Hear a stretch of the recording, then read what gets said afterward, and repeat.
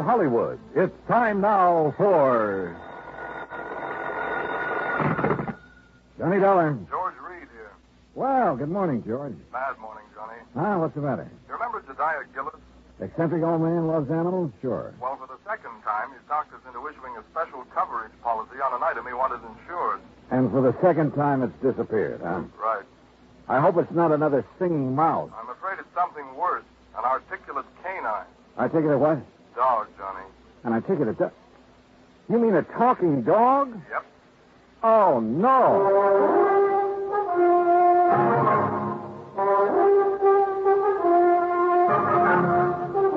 Bob Bailey in the exciting adventures of the man with the action-packed expense account.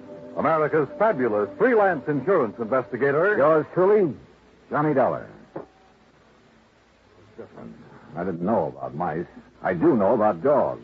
And I've never heard one yet that could say anything but rough. Well, maybe you haven't, but Michael Murphy has. Michael Murphy? Iron Mike Murphy, vice president of Milford Steel. Oh, what's he got to do with this? Well, he's the former owner of the articulating canine. Gillis bought the dog from him? According to this application, he did. When did it happen? Oh, about 3 weeks ago. First I heard of it was when Gillis called from New York asking for the coverage. How much insurance does he have on the critter? The maximum we'd allow, $7,500. 75? Oh, no, George. That's hardly worth my time. I can't make any commission from a small policy like that. Why don't you pay him off and forget it? I'd like to, Johnny, but it isn't that simple. No? No. Since you found his mouse, Gillis thinks you're some kind of a miracle worker. No, Pied Piper, I mean. Or pie-eyed something or other. Anyway, the boys upstairs have agreed to let you write your own ticket again, providing... Yeah? Providing you locate the dog. Or in the event you don't, you pacify Gillis. Keep him happy so that he doesn't cancel his other policy. And if I can't do either? Then you wind up with your regular commission and expense account, which our auditors will check and double-check.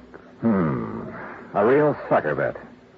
But okay, George, you've got yourself a deal. Expense account item 2, 85 cents, cab fare back to my apartment. Item 3, $26, transportation Hartford to New York City, including cab fare to the Statler Hotel. By the time I checked in, changed my shirt, it was 8:30. I picked up the phone and called the number George Reed had given me.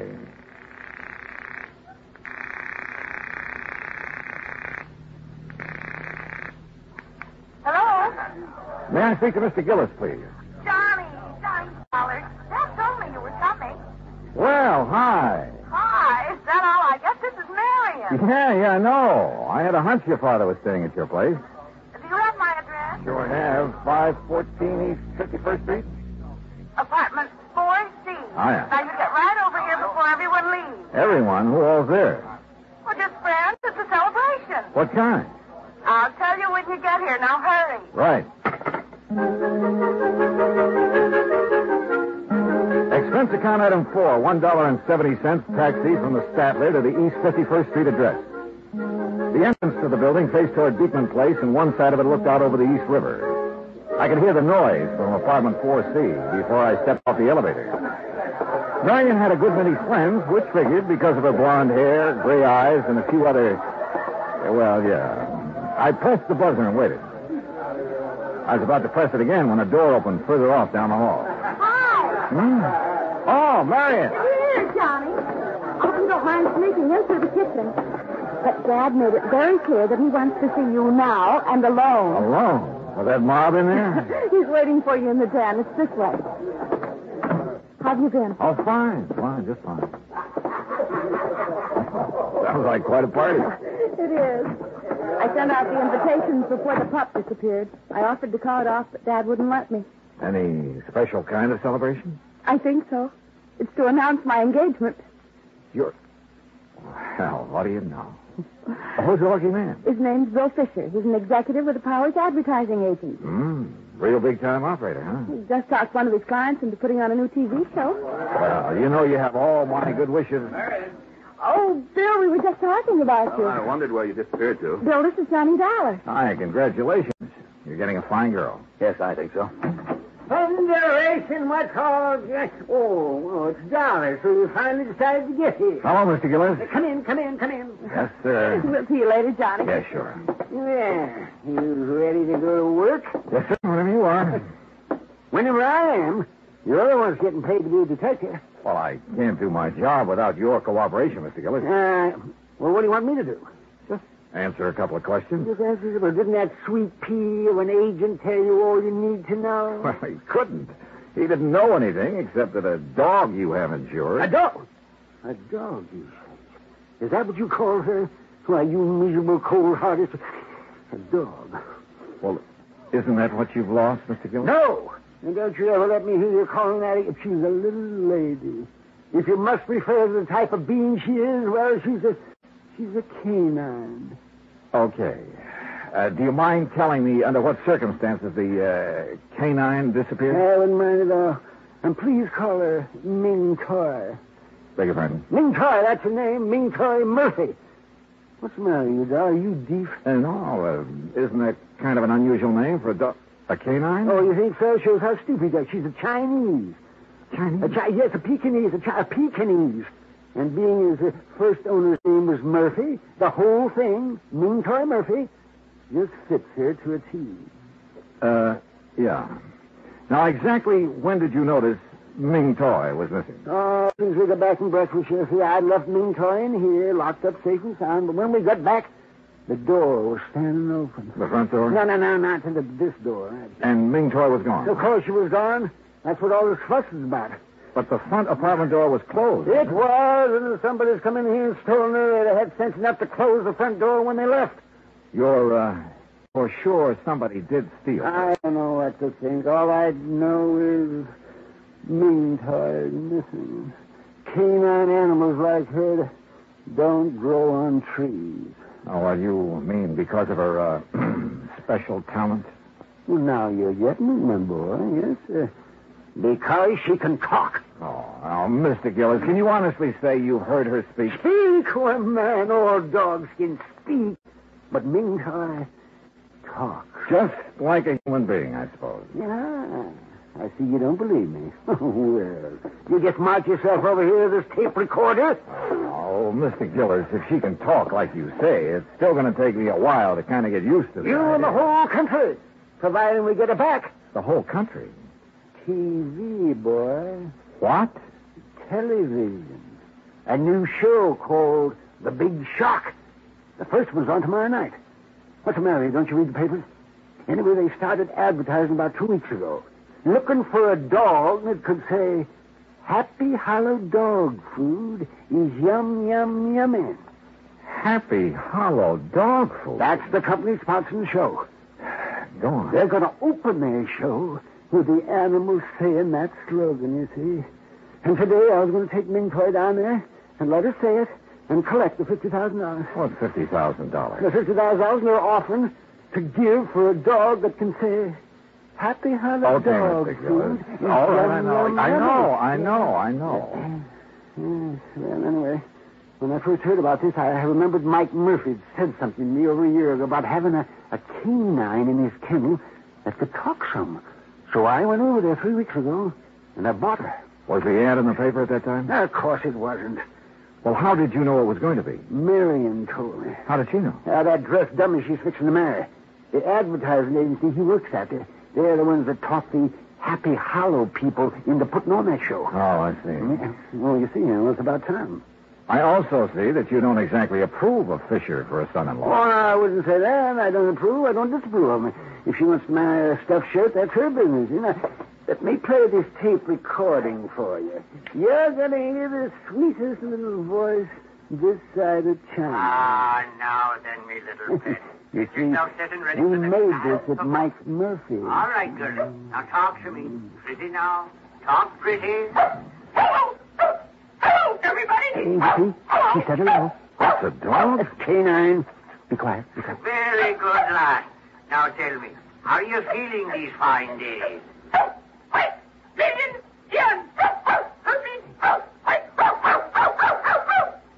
Hey, what happened? She saw a cat. What do you think?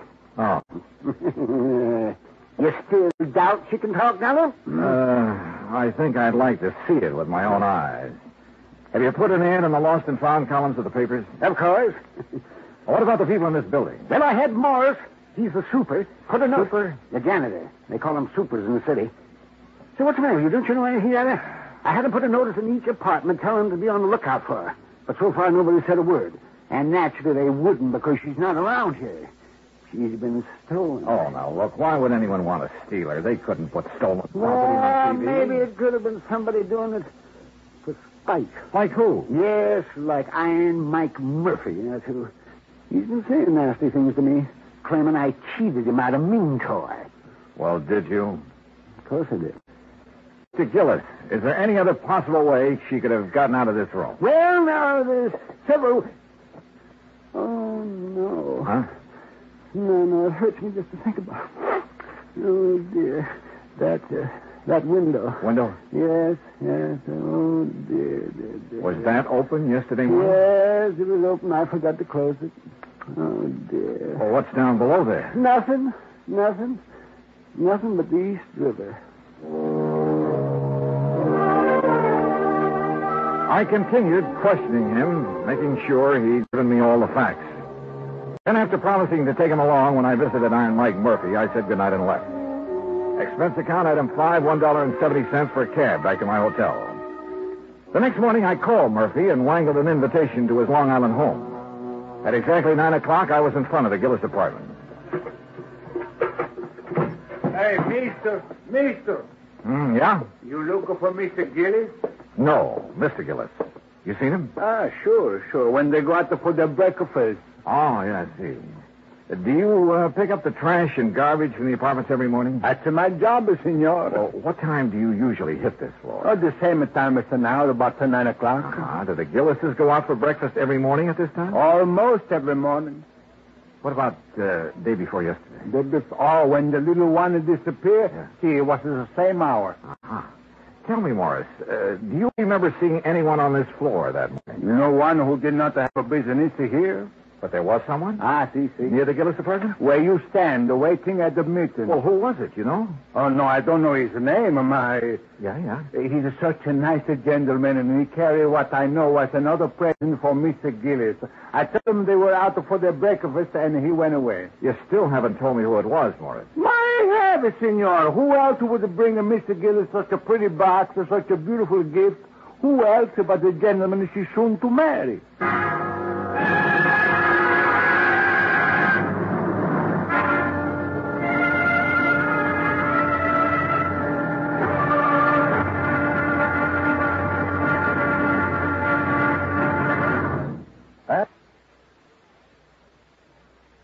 Now, Act Two of yours truly, Johnny Dollar, and the Ming Toy Murphy Matter.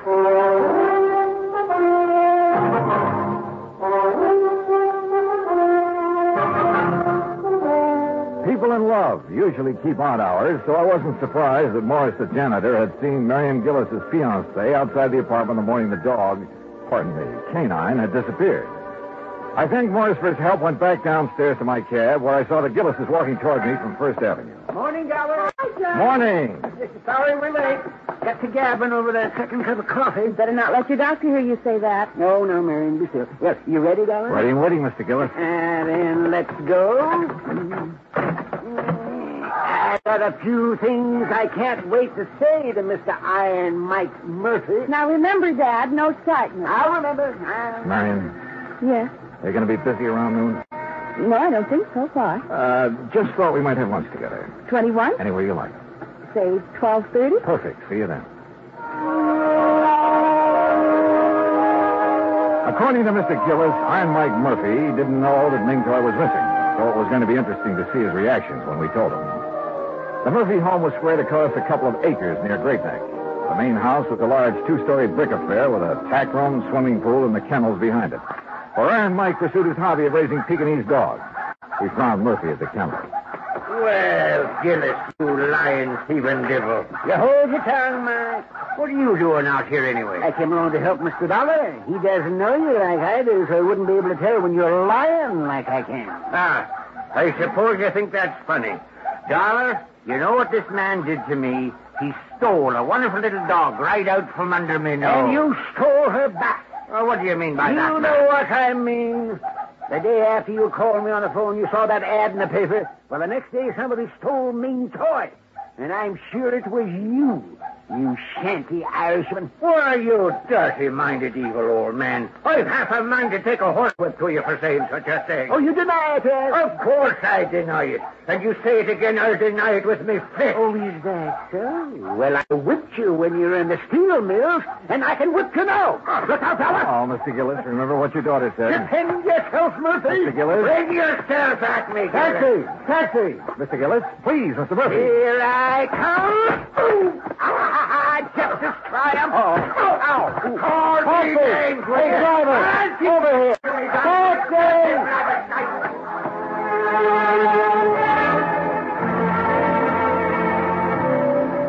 When it was over, Mr. Gillis had a black eye and Murphy a bloody nose. Gillis and I went back to town. Paid there $12. That's item 6. After seeing Mr. Gillis safely to his apartment, I went across town to the 21. Marion arrived. We were shown to a table, and I told her as quickly as I could what had happened at the Murphy home. Johnny, you know Father isn't supposed to get excited. I know. He knows. And I tried to stop him, but he went... so upset over losing Ming or anything else. Well, especially something as strenuous as a fight. Well, it might prove to be too much. Oh, he's all right, believe me. Well, I'll call him in a few minutes to be sure. Marion, this morning while I was waiting for you to come back from breakfast, I had a talk with Morris, the super at your apartment. No? Yeah, he... Marion, darling. Oh, well, I told Bill to join us, Johnny. I hope you don't mind. No, of course not. Sit down. No, thanks. Johnny's been out all morning with Dad. Oh? Hunting for the dog, huh? That's right. Any luck? I'm not sure. Excuse us, Bill. But what does Morris have to say, Johnny? Oh, it wasn't important.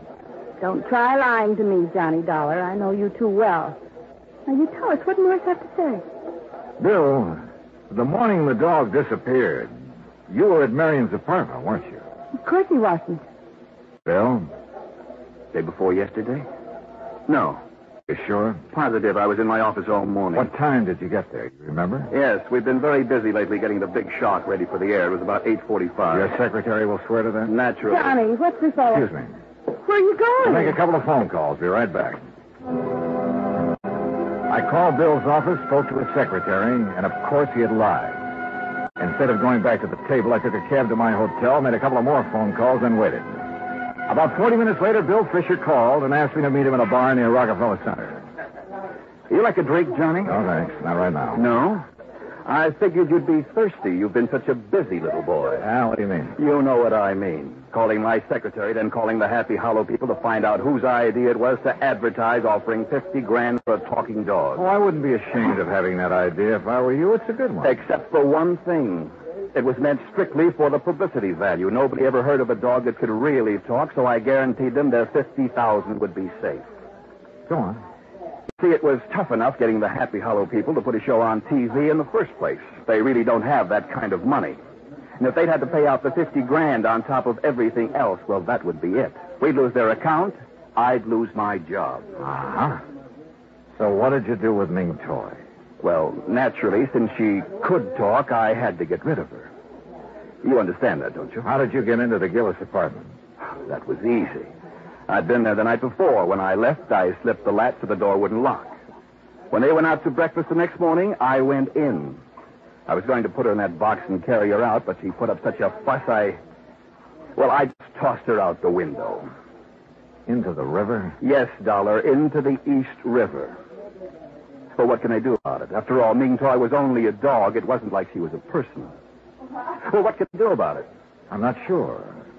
But whatever it is, I hope it's plenty. I left him there and walked down 6th Avenue. When I reached the corner of 51st, I called Marion and asked her to meet me in a little park near her apartment building. Somehow I told her, as simply and directly as I could. Well, it's kind of funny, isn't it, Johnny? I don't know. Isn't? Sure. If I hadn't met Bill, none of this would ever have happened. Dad would still be feeling chipper. I might have been engaged to somebody else. Maybe even a nice guy like you. And why do things like this have to happen? I don't know, Marion. I just don't know.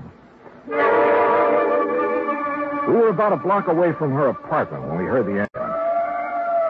We watched it turn into 51st Street, then stop. Then we were running. Johnny, it's Dad. I know it. No, you don't know any such thing. Oh, All right, folks, all right. Now keep back. Give the men room to work. Johnny, they're not going into the building. No, they're doing something out there in the middle of the street. Officer! Officer, what's happened? It sounds like a little girl's caught down there under the street. Under the street? Yeah, lady, in the drain pipe that goes down to the river. Are you sure it's a little girl and not a dog? You kidding? Dogs can't talk like that. Like what? Well, it sounds like she's trying to say something about a dog food being yum, yummy. Get your father, Marion. Yes, oh, yes. Excuse me. Hey, come back here. I joined the power and water men who had lifted up a manhole cover and put down a ladder. It didn't take us long under the street, just a couple of minutes. Then we climbed back out again. Johnny! Dollar, where is she? Where's my baby? She's still down there, Mr. Gillis. You left her. Dollar, she's not. No, sir, she's fine. Then why didn't you bring her back? Well, maybe you better look for yourself, Mr. Gillis. All right, I'll do just that. Dad, you can't. You just try stopping me, will? Come on, Dollar. Come on. Kenny. Careful now, Mr. Gillis. Yes. Watch your step here. Don't you worry about me. You just look out for yourself. Yes, sir, I am.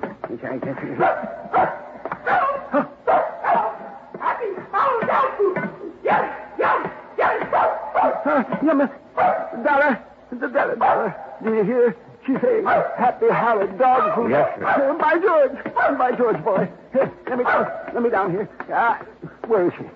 Where's my little sweetheart? This way, Mr. Gillis. Hello, you little rascal, you. Yummy. Careful now, Mr. Gillis. She's under this water pipe. This one right here. Yes, sir. You'll have to stoop down to see her. What's that mewing sound, Al? She. Well, I'll be jigs with it. Puppies, Dollar. Yes, sir. 6 of them. Yes, well, that little rascal. Puppies. So that's why she disappeared, huh? To have her family. Oh, she called me Papa. Papa. Well, you naughty little girl. By golly. Papa. Well, sir, by golly. Well, who'd have thought? I guess Ming Toy did, sir. Yes, he must have. Yes, indeed. Oh, Papa. Look, Johnny. I'm a grandfather.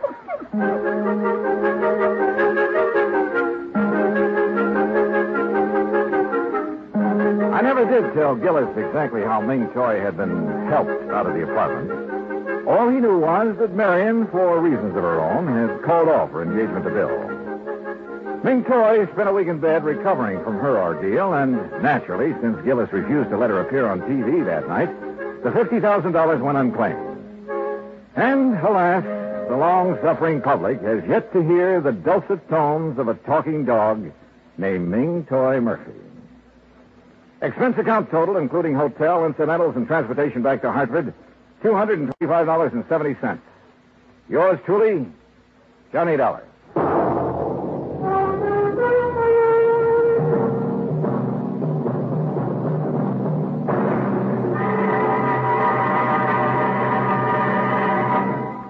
Now, here is our star to tell you about next week's story. Next week, a vessel that was lost at sea suddenly turns up, thanks to the true love of my gay young life.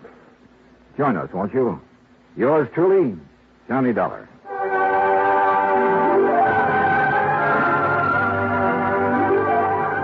Yours truly, Johnny Dollar, starring Bob Bailey, originates in Hollywood. Written by Charles Smith, it is produced and directed by Jack Johnstone. Heard in our cast were Virginia Gregg, G. Stanley Jones, Herb Ellis, Joseph Kearns, Jay Novello, Bill James, and Howard McNear. Musical supervision is by Amerigo Marino.